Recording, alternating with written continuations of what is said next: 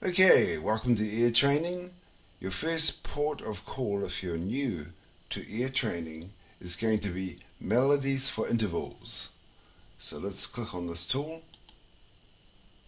Now the purpose of this is to recognize the distance between tones or notes. And that's a very important skill to be able to have. It's called relative pitch. And often when you buy a book on relative pitch, which is the ability to hear the distance between tones, they're going to give you the melodies in the book and say, this melody, first couple of notes will give you the distance between the tones. Of course, then you have to go and find the melody, and if you don't know it, that's a pain. So what I've done is I've created a tool with the melodies so you can get used to the distance between two notes. So the first one you want to start is Jaws.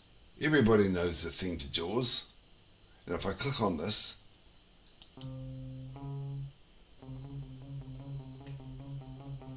it's like the distance of one fret on your guitar. Then we have the next interval, which is a major second.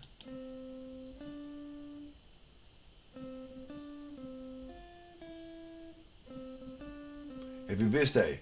Now those two intervals alone make up scales. So, scales are comprised of minor seconds and major seconds. Especially our diatonic scales like Ionian, Dorian, Phrygian, Lydian, Mixolydian, Aeolian, Locrian, etc. The harmonic minor introduces a minor third interval, minor third. Now this is a really cool song, and Jeff Beck here plays a really good version of this song, so check out that, A Day in the Life by the Beatles.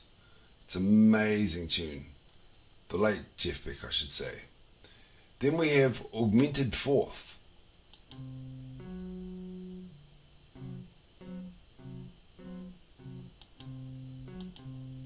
The Simpsons or Purple Haze by Jimi Hendrix. The perfect intervals, perfect fourth, is how you tune your guitar. And it's Here Comes the Bride. Now the first of all of these intervals, the first note is in C, so if you listen to these intervals enough, you get a pretty good idea of what C sounds like.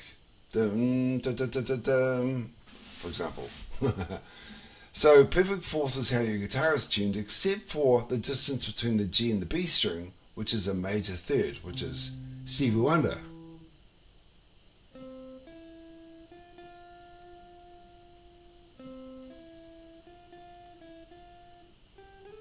Thanks, Stevie. So you have all these ascending intervals to get used to, and also the descending intervals. For example, a perfect fourth would be O Come All Ye Faithful.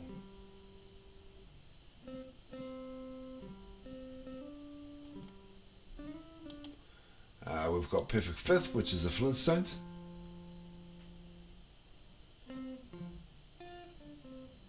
Then you have major third, which is Swing Low, Sweet Chariot, or Beethoven's Fifth Symphony.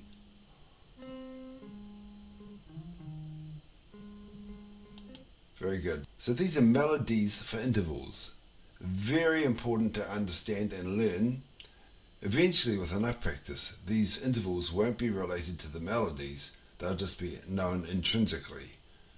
So this is a great place to start if you want to really get your ear supercharged. And as we know, music is a hearing art.